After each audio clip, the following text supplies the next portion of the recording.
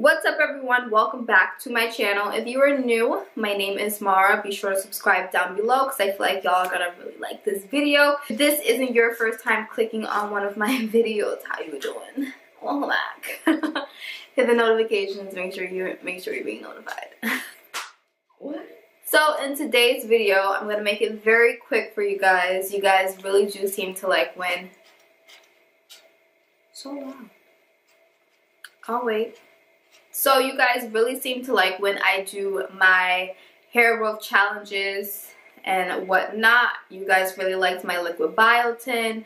A few of you joined in with the rice challenge. So you guys definitely like to grow your hairs as much as I do from what I can see. So in today's video, I'm going to be giving you guys just a brief detailing of the hair growth challenge that I want to do from April 1st to June 1st. Again, like I said in my last video, it's only going to be a 2-month hair growth challenge because I do have something already planned and I can't continue it until July.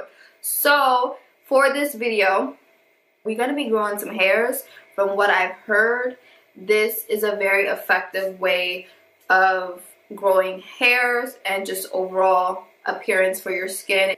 The hair growth challenge that I do want to start on April 1st, it is going to be the, I can't get it all in. Oh god. It's this. It's an aloe. Is it an alloy or aloe? I don't know, but y'all can see it. Y'all know what I'm saying. Pretty much you can use this for a bunch of different things. Obviously for your skincare routine, for your hair care routine, whatever you want to use it for, it does have its benefits and it does actually contribute.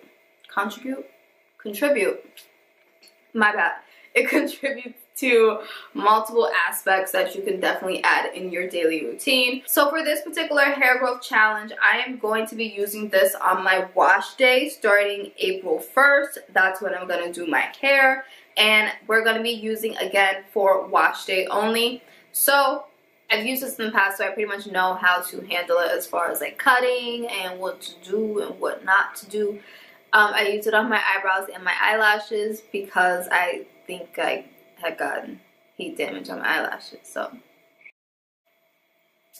I use it. It's actually supposed to help with scalp irritation, so if you are someone who scratches your scalp a lot or has dandruff because you scratch or your scalp is just overall irritated, it's supposed to help repair those hair follicles. Some people do tend to use it as a conditioner just because obviously it's supposed to help with slip. It's supposed to help detangle, add shine, make your hair smooth. It has like some type of property that kind of resembles keratin and it's supposed to help reduce breakage. So that's pretty much what I wanted to let you guys know. So make sure that you are subscribed and make sure that you hit the notification so you're notified for every video that comes up, because I will obviously still be posting the day that it starts to show you guys how I use it, and I'm also going to be showing you guys my results. So for this video, like I said, we're now at waist length for my hair. I'm trying to be at ankle length and whatnot. That is all that I have for you today. Like I said, please be sure to give a thumbs up. Make sure you subscribe and definitely let me know in the comments if you would like to try this.